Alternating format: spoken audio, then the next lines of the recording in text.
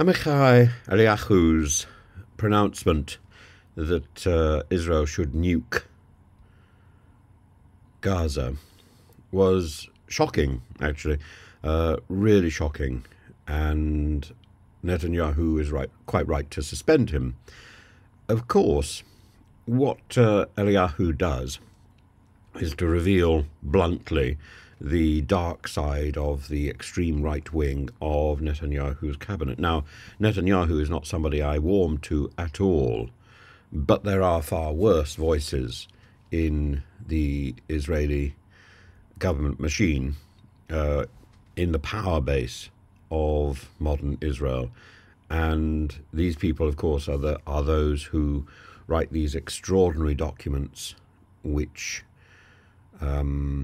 recapture and invert the slogan from the river to the sea, which are clearly out to erase Gaza, to subject or to get rid of the West Bank and so on. Those aren't the voices of modern Israel, I hope.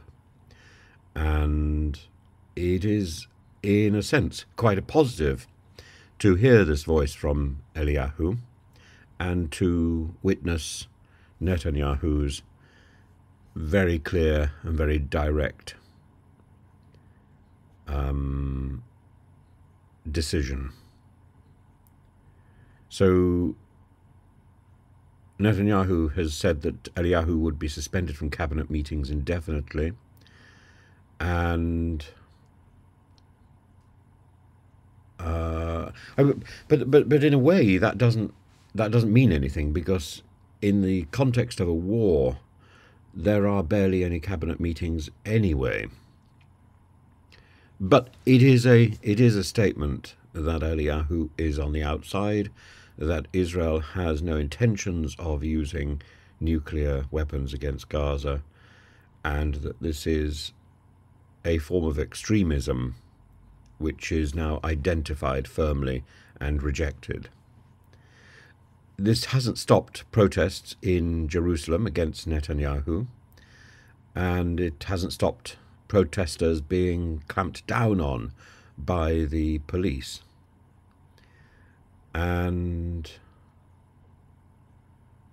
it hasn't stopped other people outside the Israeli cabinet, other extremists like Ram Ben Barak, who was at one point the director of Mossad, suggesting that Gazans are split up and sent to 100 different countries.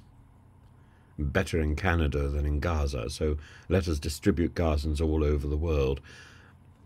I'm sure we're going to hear plenty of these arguments, because the right wing, the extremists, are very vocal and very powerful in Israel. And if we think that Netanyahu is a right-wing extremist, I'm afraid I do, there are worse. There are worse, and we shouldn't be surprised about that.